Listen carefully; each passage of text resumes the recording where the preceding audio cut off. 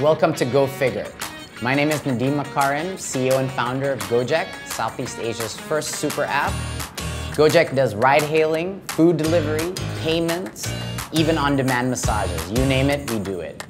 Go Figure is a podcast dedicated to expose the inner workings of ambitious tech companies in the emerging world. We like to talk about things we like and talk about things we don't like. There are a lot of myths out there that we want to dispel, so keeping it real is kind of our mantra. Hope you enjoy it.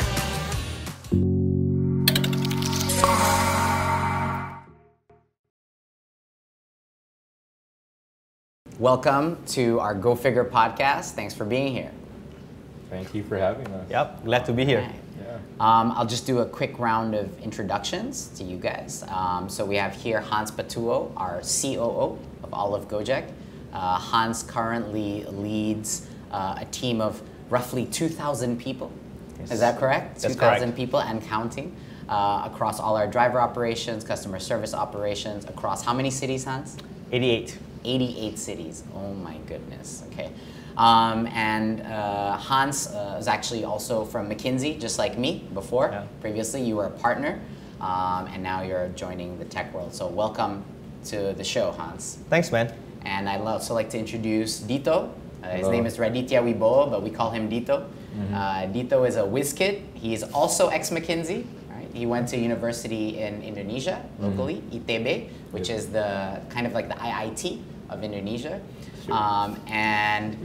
Dito is only 27 years old and now leads the entire product group for transport, which is our Go Ride and Car, our motorcycle transportation, ride-hailing, and our car ride-hailing, who's just recently launched Singapore. Congratulations. Thank Dito. you.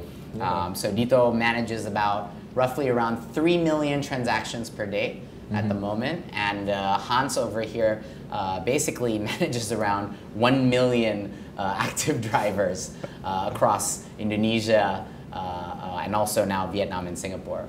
And so Hans handles operations, Dito handles product, and the topic of today is a very, very hot topic, a very messy hot topic about how technology and product engineering can collaborate effectively with operations. How do we mix and interact between the digital arm of the company that is user-facing and the operational arm, which is very human-intensive, labor-intensive, messy, and spans across such a wide geographic area, right? So I'd like to kind of kick off the discussion with kind of some of your principles of what you've learned across your journey working together and what you found to be some of the mistakes that you've made and some of the insights that you've had. So I'll kick it off to you guys. Dito, you want to start? Sure. So, yeah, I guess, you know, the main thing you need to remember when working with ops is to basically talk to each other, right? You know, sometimes it's really Podcast easy. done. Podcast done. Just talk. But it's really easy to forget that It sometimes, is. right? You know, especially when, you know, you're working with a developer team and you're not always there on the ground, right? And you have an ops team that's basically there listening to the drivers complain, looking at weird things happening on the driver's phone. And, you know, it's almost easy to forget that, you know, whatever you're coding and whatever you're deploying actually gets used by real people at scale sometimes, right? And I think with Indonesia in particular, the drivers are particularly interesting because at least when we started out, for a lot of them, it was kind of their first exposure to a smartphone, right? Or to doing something on an app. So a lot of the things we had to do to make the app usable for them had to be learned through, you know, a lot of, like, we basically had to keep talking to them a lot, right? I mean, an example of where I failed here is one of the things I tried to do was redesign the driver app for package deliveries. If you remember our Go-Same Day days. I remember that. Yeah, I tried to be smart and I was like, the current design isn't that great. Like, this is how it should be. So I tried to design it myself. Like, there was a little map that showed on the bid screen, right? That showed the pickup and the drop off. And when that actually went to drivers, they didn't understand it at all, right? Like, the team actually And had that was to, because you did not first talk to the operations team. Correct. That was when we failed to do that, right? We assumed that, you know, drivers would just get it if it's intuitive, but that's not how it works, right? You know, Right. changing habits is very, very hard, right? And when you talk about like, you know, just communicate, what do you think is the primary root cause that, you know, engineers and product managers don't talk to operations? Like what's actually happening there? Why did we not collaborate much quicker in our first time of our evolution? And what did you guys do to kind of fix that? Yeah, so I'm happy to take a step at that, right?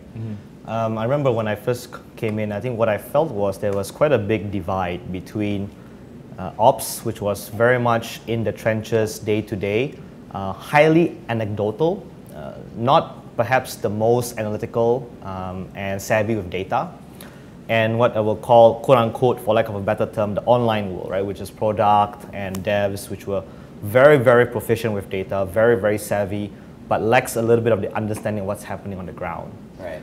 So the reality is that there was a gulf, there was a divide, and there were not enough, let's say, people or processes to help bridge the two. Yeah. So what will happen is that we will be talking different languages. Yeah, and I think something unique here for GOJEK is we were literally talking different languages, right? Because that's the true. devs were That's true too. There were Indians, and Yes. Singaporeans, and Yes. Indonesians. Correct, Right. correct. So if I were to look back and I were to think about it, we will get into these situations where, let's say the field team will come back with insightful observations, but highly anecdotal, and not maybe the best backed up by data.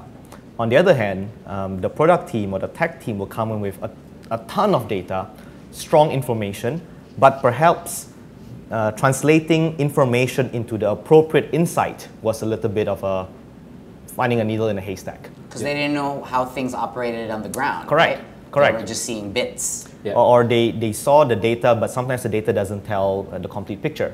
So for example, when if let's say we look at the impact of rain, right? In certain cities in Indonesia, whenever there's rain, the completion rate of our two-wheel, of our motorcycle transportation service drops quite significantly. So that's a piece of information. But there can be multiple insights to this. One insight would be, oh, you know, drivers don't want to get wet. So the solution is, let's give them more money. But in the reality, there's also another Meaning so insight. that they'd be more willing to take that order Correct. despite getting wet. Exactly. Right. But then in reality, there could be another explanation, which is in certain cities in Indonesia, the infrastructure is not very good. And so the roads are just flooded. Even if you wanted to, you could not go out. Right. Right. So same piece of information, different insights, which was the right one. Right. So it's melding these two, anecdotal insights and data-driven information, that always seem to be the gap somewhere. So that data-driven solution, which seemed correct on paper, would have led us to spend unnecessarily a lot more without any further drivers actually willing to get out there. Or right? it would have, yes, or it would have helped us in only selected cities and Right. not in others. Right. Yeah. Okay, and that's because of some local know-how Correct. that was there. Correct. Let's talk a little bit more about the different languages. And I'm not only talking about literal languages, but also the different kind of paradigms and nuances of how ops people tend to behave and how do product engineering people tend to behave. Because because of their work is so different, I'm sure there are some behavioral differences between them. So what have you noticed about that? Because maybe that's interesting. Yeah, I think Hans raised a really good point around, you know, anecdote-based information versus, you know, being purely data-driven, right? Because there is always some middle ground that you need to find, right? It's kind of like the anecdotes are super useful, but, you know, taken in isolation, they're not. You Correct. can't use them to debug Correct. things, Right. right? But on the other hand, the data is not useful unless you actually go there and see what it's causing on the ground, right? Yeah. For example, there was this one time where we were debugging this issue where drivers were complaining about getting multiple bids at once, right? And I think the engineering team spent a lot of time, you know, looking at it, and it was kind of hard to figure out what was going on, right? Then they came to Jakarta. I took them to this pangkalan near my apartment, right? So basically, You took the engineers down to I the took streets. Shobit. Yeah, I took our tech lead. Yeah. Right?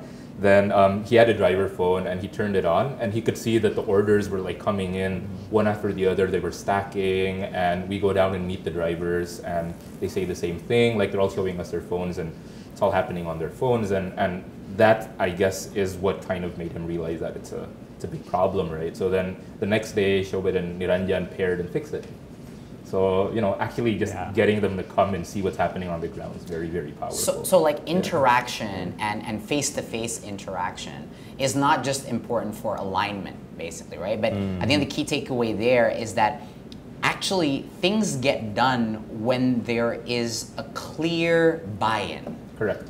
Across both product engineering and ops, right? And so the problem is when product engineering doesn't see things on the ground, the level of buy-in is also extremely low on the things that ops thinks are like super critical items. Yeah, because to be fair, sometimes sometimes there are issues that keep popping up that are kind of hard to fix from the tech side. For example, one of our top complaints at some point was no orders, right? And that could have been a tech issue. It could also just have been oversupply, right? But it's hard to figure out. You mean drivers just not getting any orders suddenly? Basically, drivers calling into our call center and complaining, "Hey, I'm not getting any orders. What's wrong?" Some of the cases were like legitimate cases, right? Like their pings got stuck or something. But a lot of the other, like most of the tickets, I think from the analysis were actually repeat offenders, right? Correct. Yeah, they weren't actually facing a technical issue. They just weren't getting enough orders, right? So either they were standing by in locations where there weren't enough orders or something else. But sometimes it's hard to separate what's actually a technical issue versus what is actually a behavioral issue, right? So that's kind of the balance we always have to strike. I think if I may add one more thing, one thing that we've been working very hard on also on the ops side is to be able to speak with data convincingly. Right, because we also have the responsibility to provide relevant insights and information in an actionable way so that product and tech can work on it. Right? It doesn't help if we keep coming up with anecdotal comments only. And on the flip side, to your point, right, once there is this, once we talk to each other, and if we realize, for example, that this problem actually may take some time to fix from a product perspective, then I think the onus is on the ops team to figure out, okay, which other ways can we skin this cat, right? Because there are the other levers or hacks or whatever way that we want to think about it to kind of temporarily improve the situation, right? So it's kind of more like collaborate with compassion, right? As opposed to, hey, I see this, you're not listening to me, and vice versa. Yeah. I think we in the beginning, I think we need to be honest that a lot of people in operations, both driver operations and customer service operations, felt that they were kind of orphaned from a priority perspective for product engineering needs, right? Because they also had, product engineering needs. They needed automation, they were doing things super inefficiently in the beginning, etc.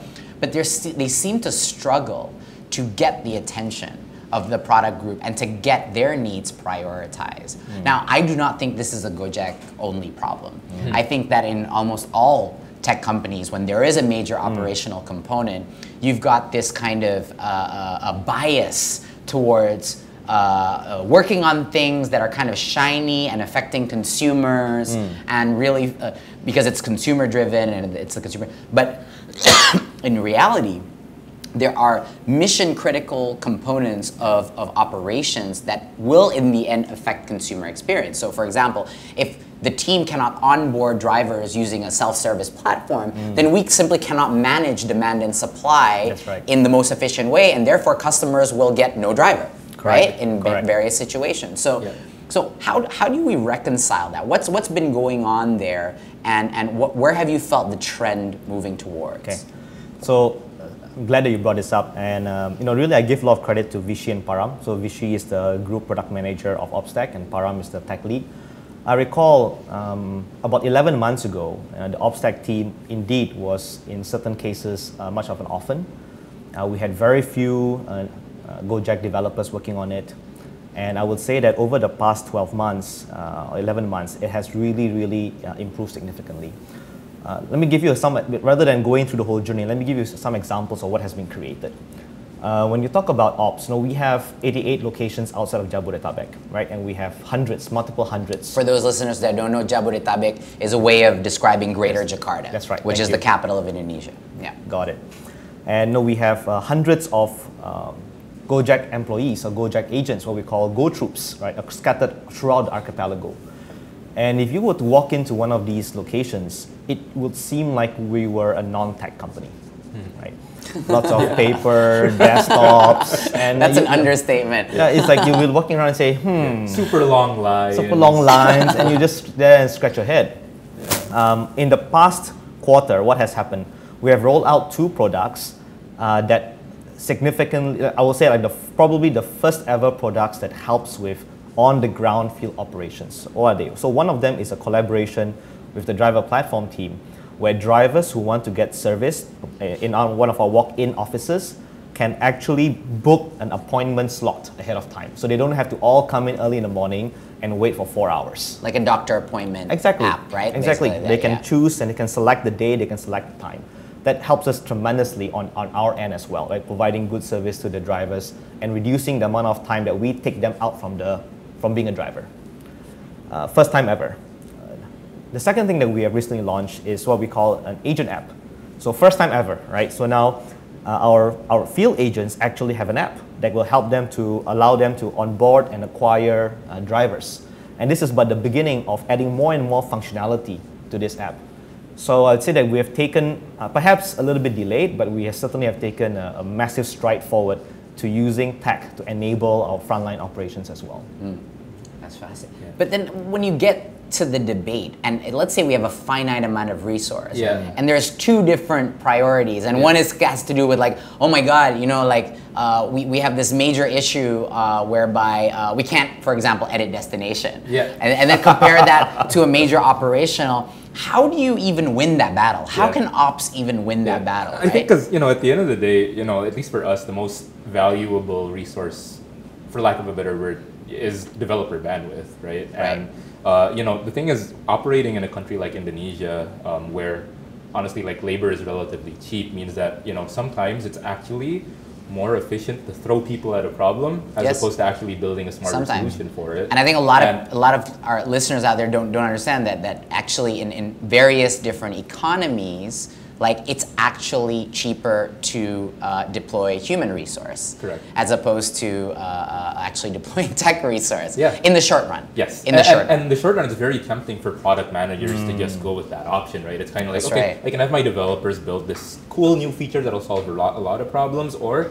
make life easier for the operations team. But you know, I think they've got it handled for now, right? But the thing is, that doesn't last long, right? Like after a certain point, all those manual, like, you know, the Google Sheets and the way we keep track of issues, it just explodes, right? So at the end of the day, like, I think we upgraded from Excel sheets to Google Sheets, and now we finally have an app, right? That was kind of the evolution of it. Now. Not even an app, a portal, a web portal. Yeah, because you know the manual processes, no matter how good the people working on them are, you hit a natural limit once you reach a certain scale, right? Because it's just not manageable to maintain a massive spreadsheet with all the issues and all, right? So, you know, the thing is, like, once you let it get to that scale, then it's much harder to fix, right? So, kind of my take on that is, I think the discussion is going to shift more to going far versus going fast.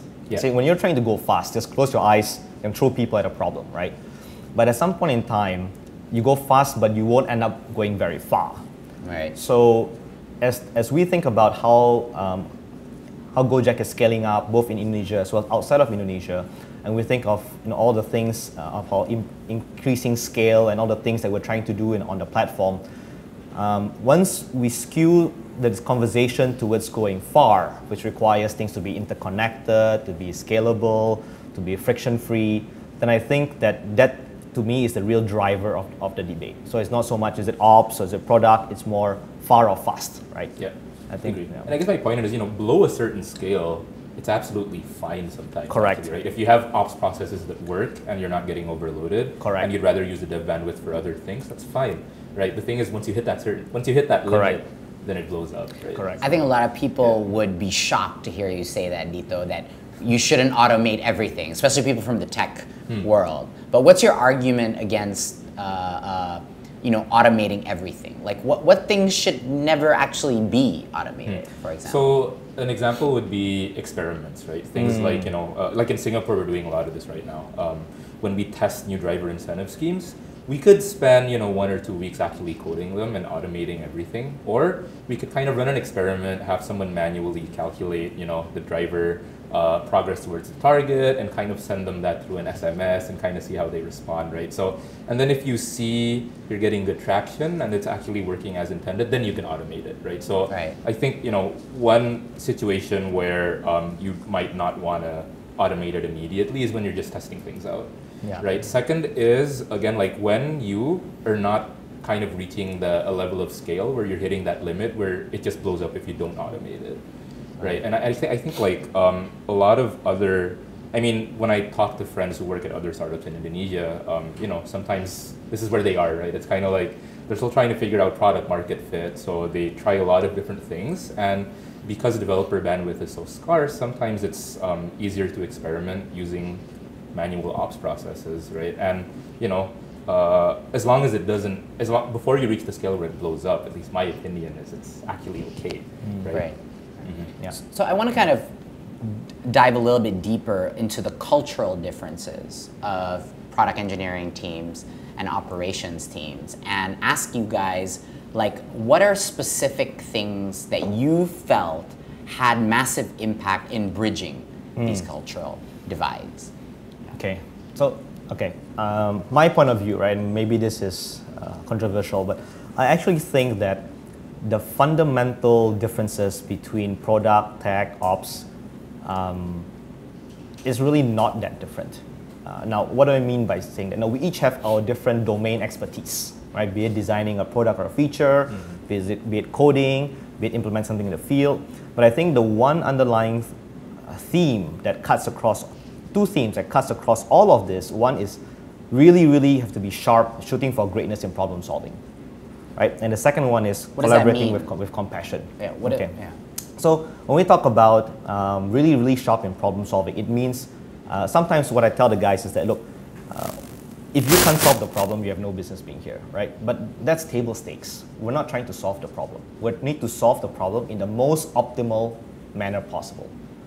So, for example, if we take fraud or take fake GPS, take any of these controversial, cross-cutting big problems. And if we are not very sharp in problem solving, we tend to solve it using the domain expertise that we know, right?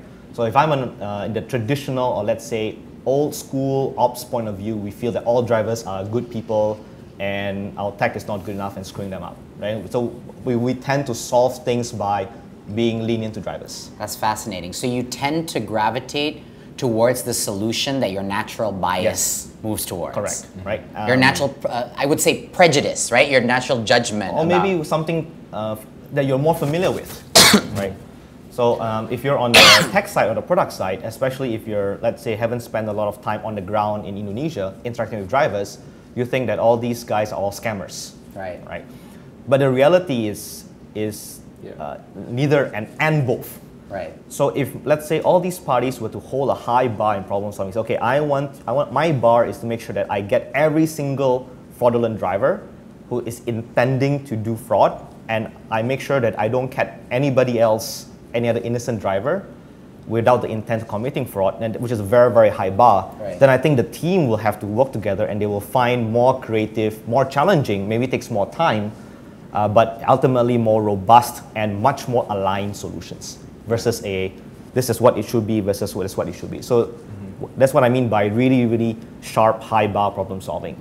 So does that mean that defining that problem and the metric that will determine whether that problem is getting better or worse is the most important thing? That plus defining what success looks like. So not just a metric, right? But what are the metrics? What are the scope? And what would success look like, right? Though I think it also, like, to add, right, a big part of it is also empathy. I feel, right, it's kind of like the ops team, you meet drivers way more often than like the product engineering team, right? So naturally, you have more empathy for them because you meet them every day. Or some less. It depends on which part of the team, right? But like when you're meeting them every day, you naturally, there's a lot of drivers who are, they don't intend to do fraud, but it looks like they are, right?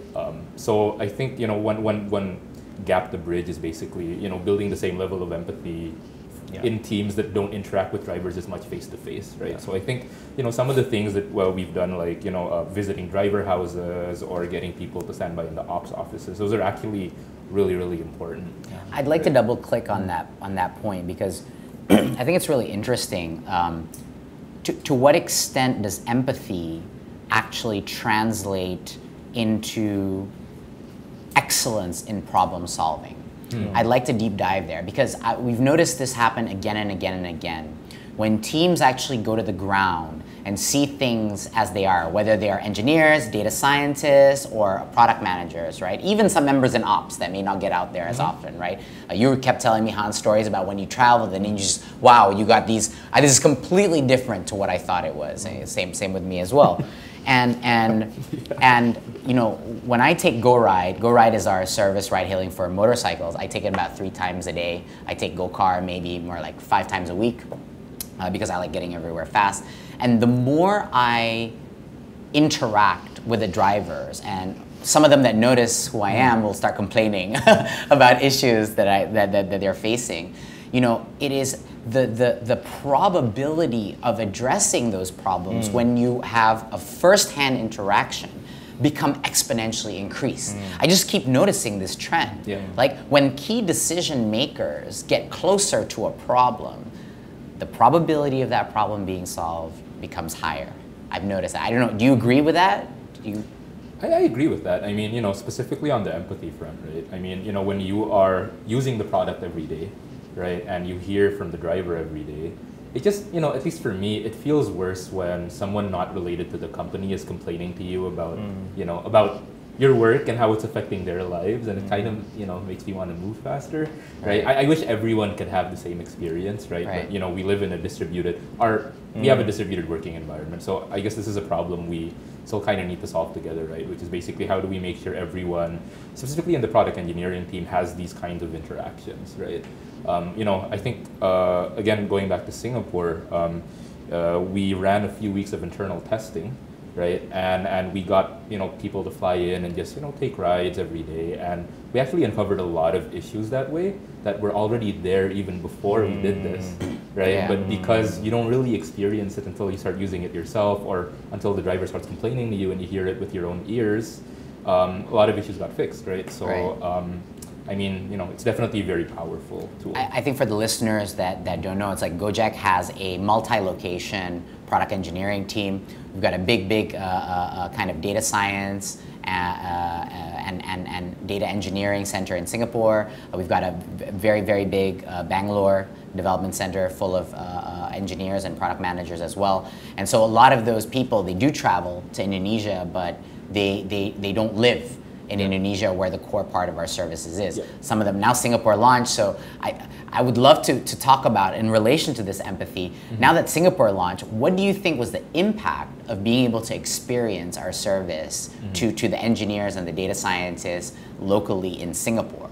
I think one thing one of my developers said to me is, you know, now it feels real, right? Like when you're just in Bangalore, like you're looking at numbers on the dashboard. You're worried if like concurrent bookings goes down or if something goes red. But when you're actually there in the market and using it yourself, it's like, wow, I see my code in action. That is a quote I heard, right? And you know, I think that's really powerful, right? And you know, another good thing about Singapore is that people speak English. So now they get to hear feedback about the products they work on in a language they both speak, right? In Indonesia, it's tougher, right? Because not a lot of our drivers speak English. But you know, in Singapore, you definitely get good direct feedback. Right. My sense on empathy also goes to both ways, right? For some of us who are out in the field, we may not fully comprehend that. We may see some glitch or some issue, but we may have no appreciation of how many man hours it will take to fix this, or that if maybe it's really not so fixable on the tech side at this point in time. Right. It's like it looks simple. Yeah, this is right? simple. Like, why can't you just add these 2 fields to the driver data? Exactly. Right? That's not just ops. I encounter that all day, every day, every day. So I think empathy goes both ways. But I think to me, when I think of empathy, to me, as how it relates to problem solving, the way that I think about that is that having more empathy doesn't necessarily de facto gives you a better solution. I agree. But what it does is it makes you more intellectually curious. Right. Yeah. Right, and it opens up your point of view to exploring various different angles and it opens up your willingness to redefine or rescope the problem. Agree. And in so doing, that increases the chances of having a higher actionable impact. Well, why is that? What is the connection between empathy and intellectual curiosity? What do you think is the mechanism that is happening there? Yeah, so I think it's okay. The simplest way that I can think about it is that we don't know what we don't know, right? So, and if we are intellectually curious, we are aware that there are unknown unknowns to us, but that it is actually could be happening out there in real life. So when we're intellectually, because we have empathy, we hear enough anecdotes that something triggers off in my mind that, hey, I don't know everything that I think I do. So when a problem comes up, when somebody gives in an anecdote or gives in an input, I don't shut it down, right? Or I don't gravitate towards whatever I'm more familiar with. But I'm willing to sit down, think it through, do a couple of queries, at least let it percolate. So it basically helps you prioritize the issue to solve. Yeah, or at least you don't kick it out immediately. Right? You don't deprioritize it immediately. Yeah. But is that because you just care more when you empathize? Is that what's happening? I think there is that human element, but sometimes just caring more doesn't necessarily give you a better outcome, right? In fact, sometimes caring in an inappropriate manner will lead you to a less optimal outcome. Yeah. So I have many examples of that I've been responsible myself, Yeah. right? So obviously I have a group where I'm in with a bunch of drivers. You're both in that group. Yeah. And you know, in the beginning part of that, I would hear all of this chatter and I would get so emotionally invested in their complaints that I would start firing off instructions, right? Hey, fix this right now, top priority, Yeah. everything. And basically I created this big kind of vicious cycle of demotivation in the product teams who could get nothing done because I was constantly reprioritizing what they were doing. I remember these days. And so I think there's a difference here between constructive empathy and reactive empathy. I agree. Yes. Right? I think these things are two different things, and reactive empathy is in many ways emotional, whereas constructive empathy is more reflective and Yeah. thoughtful. Yes. And you and that's to your point about information, like when we capture survey or complaints, etc., just feeding them through like a forum in WhatsApp is probably the worst way you can absorb information. Yeah. Because humans are naturally not systematic with how they decide what's important. Yeah. They see something really bad and they're like, no, that's the worst one, right? Correct. So, you know, having a structured approach to giving feedback and quantifying it in a very rational and systematic way is the best way to go away from reactive empathy and move into constructive empathy. I think there's a word for ruinous empathy, I think. Is that it? I mean, if you remember when we launched the Performa system, right? Yeah. Where, Yeah, for those of you that don't know, a Performa system is an incentive program for our drivers in order to make sure that they are not canceling their orders or rejecting orders, right? To make sure the user experience is the best. Yeah. So basically, they have like a metric, a marker, a ranking, like correct, a percentage. So basically, as a driver, you only get your bonus if you complete at least X% out of all of the bookings we send you. That's right. Right. And previously there was no system, right? So obviously there were a lot of complaints, and I mean, you could empathize with them, right? It's kind of like previously, I could choose the orders I wanted, the ones that went to near my house or the ones that are shorter distance. It helps me make more money faster if I can just, accept whichever orders I want. It's better for me. But, so you can empathize with that, and an unhealthy way of empathizing with that would be to not do the Performa change, right? But on the other hand, picky drivers, if drivers are picky, it leads to a subpar customer experience, which means you wait longer to get a driver. And when customers wait too long, then they'll stop using the app and drivers will get less orders overall, right? So it's kind of like, yes, we empathize with the concern, and we totally acknowledge that now you have less flexibility, but we have to be able to explain why we're doing it and stay on track. Exactly. Right? And therein lies kind of the dilemma of leading very, very big organizations, right? and you guys have, you've risen up in the ranks to be, like one of the most powerful people in the company, and you're only 27, Ooh. And so have you, running possibly the biggest operational network out of most of the tech companies in this region. And here's what I hear. I hear that there are some theories that say that the higher you go in responsibility and authority, in any position, doesn't have to be in tech companies, in any position in life, actually the lower empathy you have. Now this is super interesting, right? It's a little bit counterintuitive. I heard about this theory that people at the higher levels of kind of responsibility, power, authority, however you want to call it, they systematically have less empathy. I guess for many reasons. The theory is that they have to balance so many different opinions that they cannot be equally empathetic to every single stakeholder that they have to please, and so on. So I wanted to know, as you evolve and as you gain scale as a personal leader, what are the trade-offs that you have had to make with empathy? That's a good one. So first of all, I'll be the first to admit, right? I get feedback that people tell me I forgot what it's like to be younger or a more junior, problem-solving person, right? So I'll be the first to admit to that. I think if I think about this, I think two things comes to mind, right? And I'm not quite sure yet how all this connects, but the two words that comes to my mind, one is trust, and the other is mission.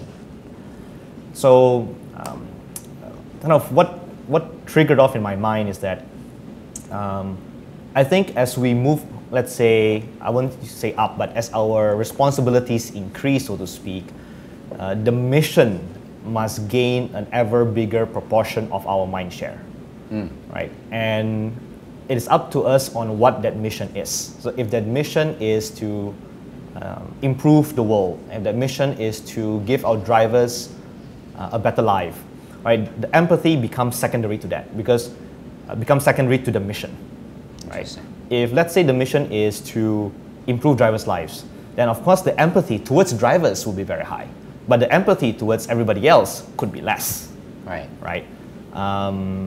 Or vice versa. If the mission is to improve the world, then maybe we get so sucked into that mission that our empathy to everyone around us, takes second fiddle.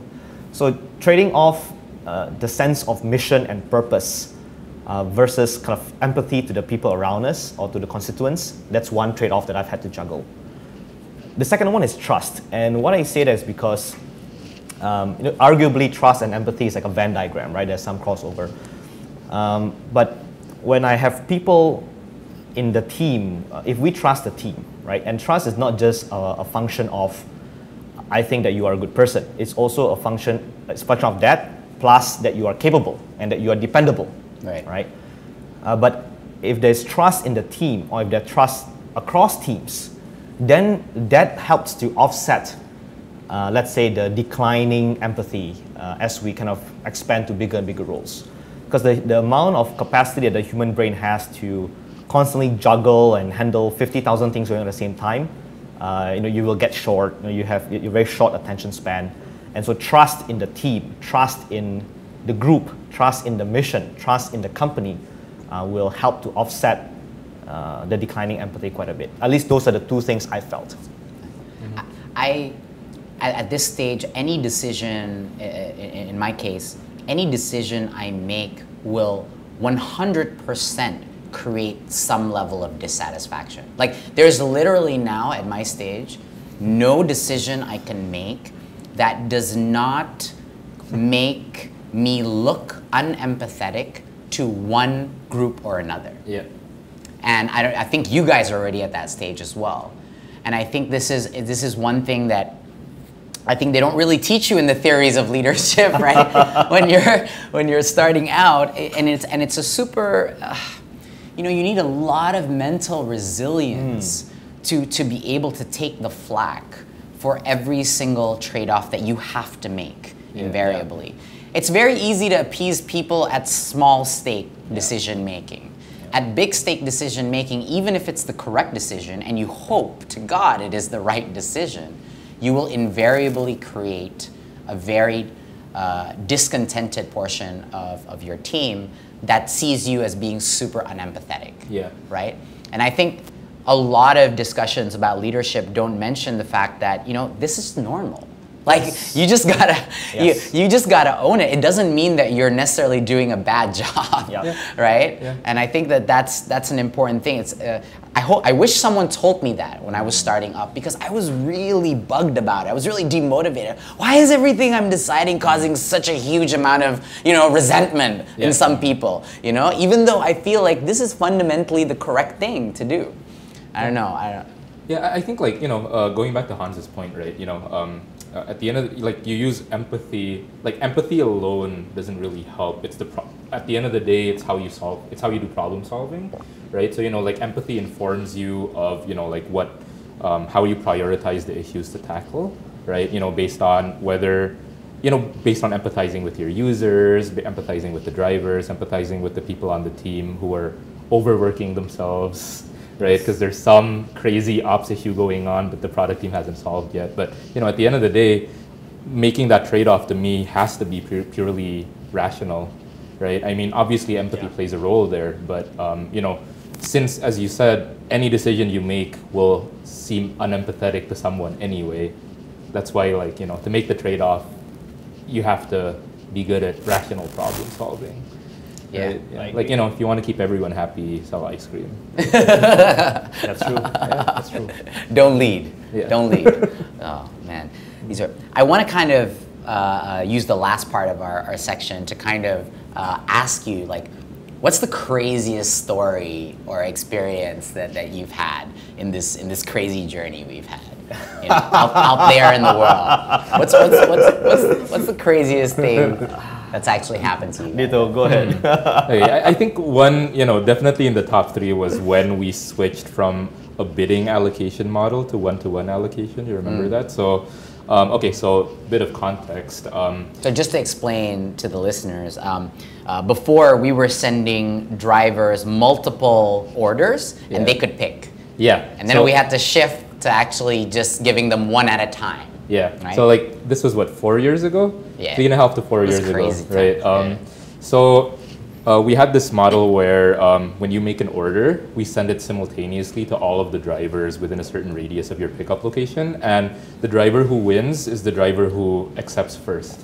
Right now, this didn't really work beyond a certain scale because one, there was too much concurrency, right? So drivers were getting flooded with bids, but also conceptually, you're not getting the driver who's closest to you. You're getting the driver who has the fastest fingers, the best data connection, and the best phone. Yes. Right? And this created more issues where at the time, some people modified our driver app and added this feature called auto bid, which would automatically accept every incoming bid, which meant that if you don't have a modded app that has auto bid in it, you'll never win a bid, right? Because it automatically accepts, right? So that was something we had to deal with, right?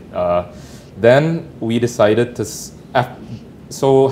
it was so bad that, remember Tiasam, our old office? Yeah, so, the old office, probably the size of this room. Sort of, yeah. I mean, I was at the top part, right? Yeah. Yeah, I was sitting there looking at drivers hanging outside in the yard, waiting for an order, and I would try and book, and I would go to no driver found.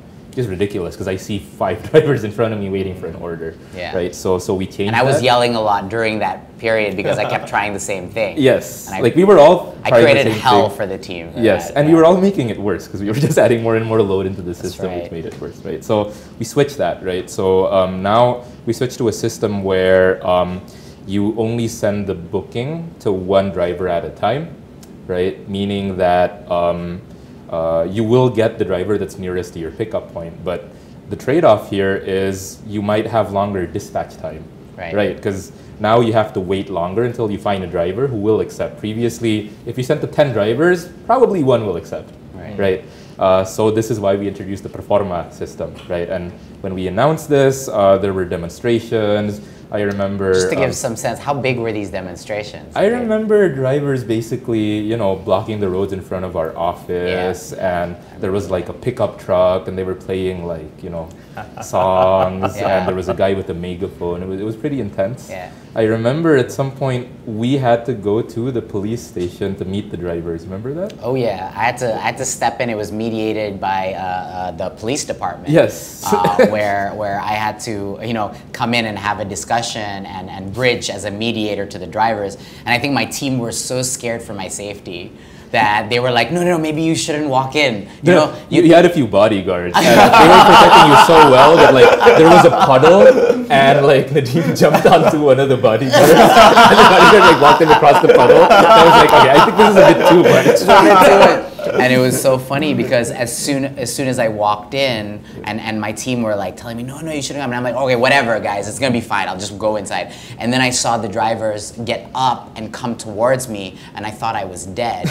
But in reality, actually what happened was they came towards me and started taking selfies with me. And I thought this was like the moment when I realized that, okay, these drivers just really wanted to be heard, and we needed to be there to be heard, and I needed to be there face to face. I mean, exactly. we made a few slides on, how this is ultimately better for them because they get more orders. Exactly. Which is true, actually. We have the data to prove it. We have to show the why.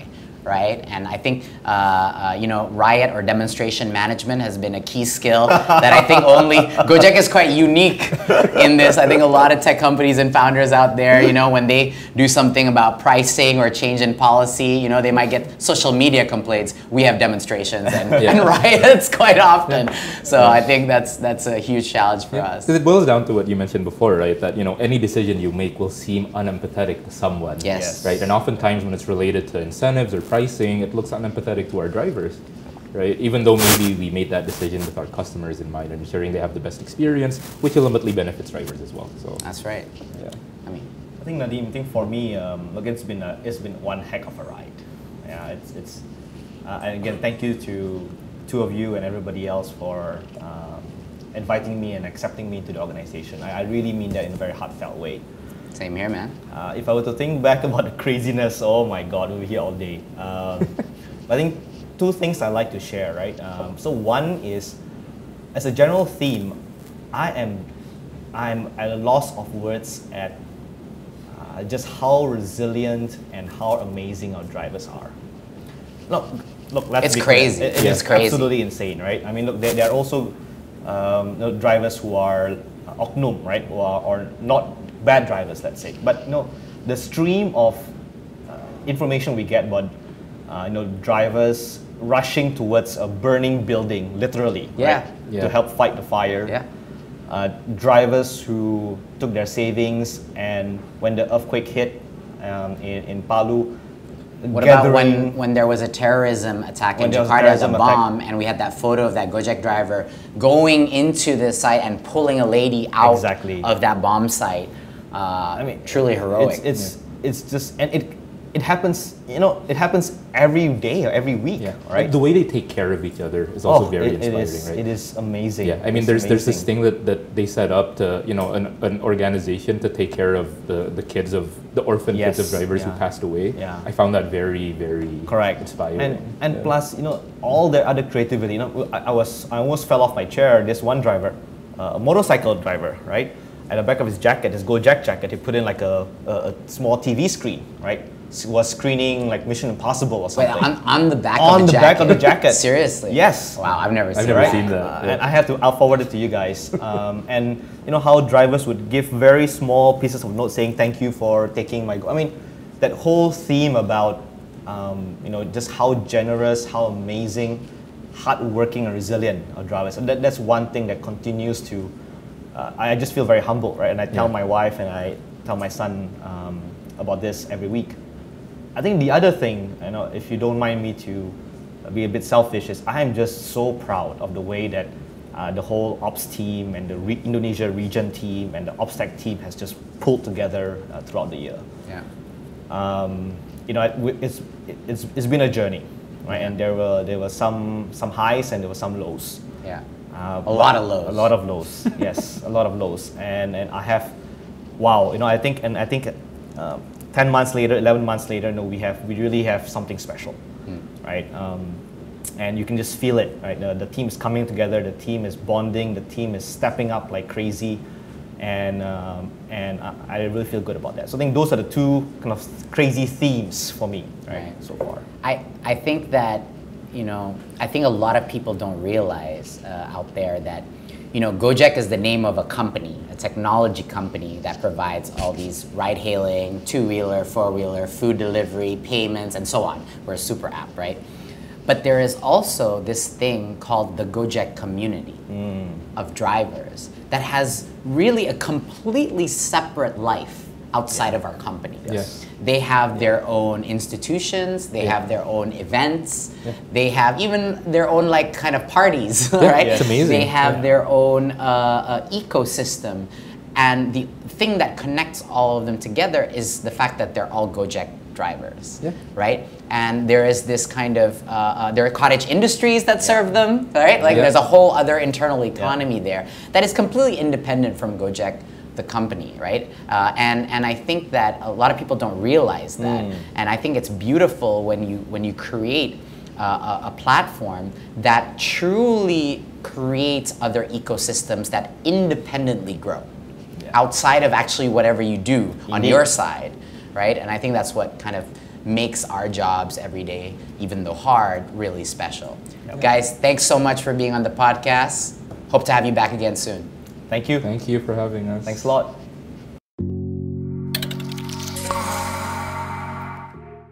Hey guys, hope you enjoyed the podcast. If you liked it, please hit like, subscribe, and follow us on social media. Thanks so much for tuning in.